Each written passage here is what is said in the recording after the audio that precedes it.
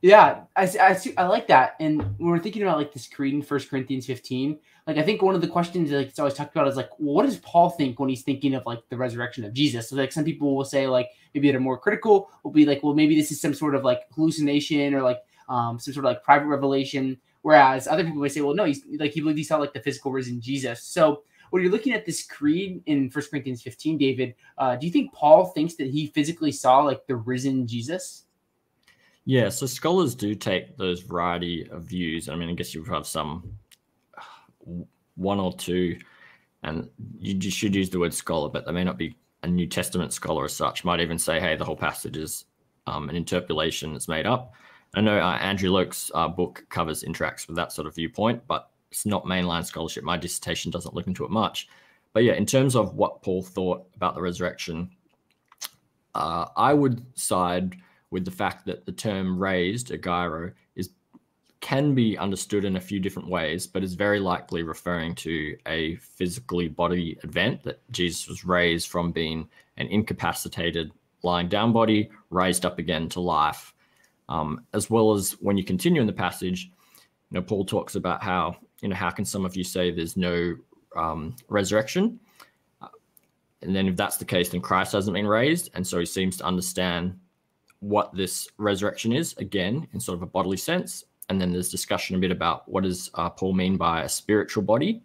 And there's a lot of work been done on this, but Mike Lacona's stuff on that is one of the best. And yeah, he basically shows that the terms and how Paul uses it is not likely referring to an immaterial body, but rather spiritual body means that it's either empowered by the Spirit or that it's like the spiritual realm, in the sense that heaven is a place, a real place, but this spiritual body will be like that, like everything around it.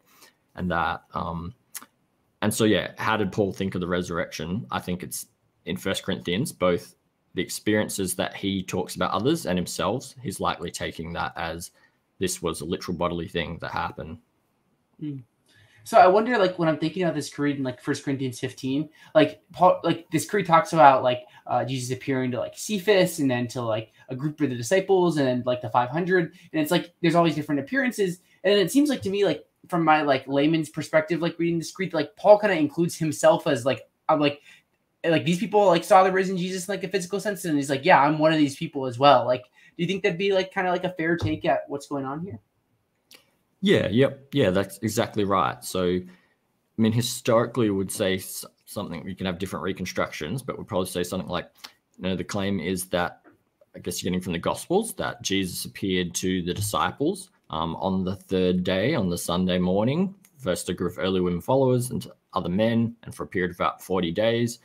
And then the appearance to Paul was sometime later on the road to Damascus, maybe a couple years type of thing. And then in terms of how it's phrased in 1 Corinthians 15, it's McGregor, Kirk McGregor, I think it is, has an article on this who talks about how he thinks the wording of it suggests that Paul's experience was qualitatively different from the others, which doesn't necessarily mean that it's a spiritual as opposed to that, but he's realizing like it's out of sequence, there's something different about that.